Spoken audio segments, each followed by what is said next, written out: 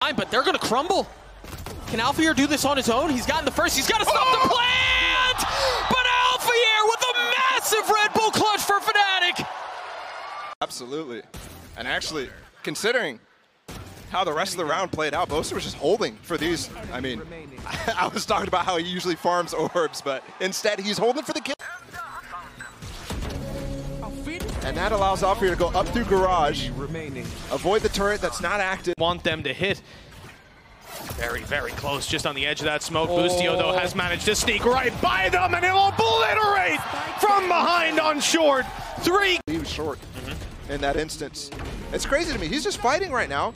Gets that double tap right here on the Crumb. Now just Bianc, drop of the pit. Bianc still going to deliver. Oh my God! What a moment!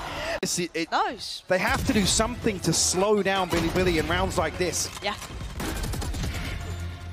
It's only really the open plant that is Bilibili's demise here. If Ring gets a safe play, they'll get this half before he even emerges around the corner. That's an easy kill onto the planter, just 1 HP. A fight now baited, but Calm, he is biting all the time. That's all it takes for him to go down. But once again, these kills going back and forth. Chronicle dinked him. Yeah, he did. He cleans him up. 5 of the last 6 for the Masters Champions. Another duel, another win for Durka as he gets a second.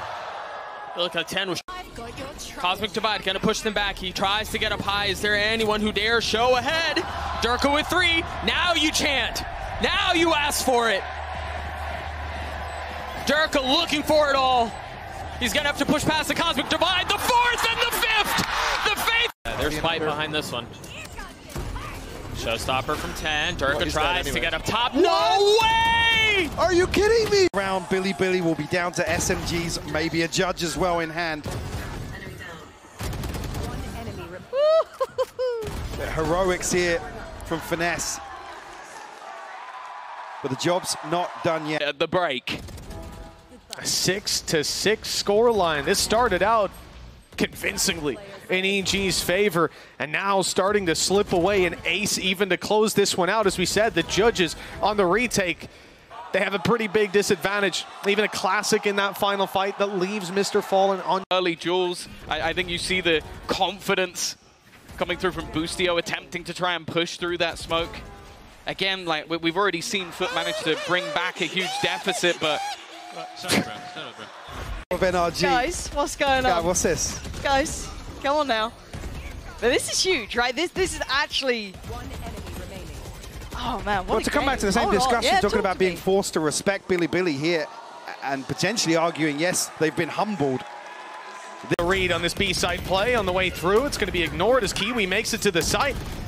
A flank attempted around through elbow that's being caught. Jogamo. What? Showstopper got nothing. But they've just gotten onto the site.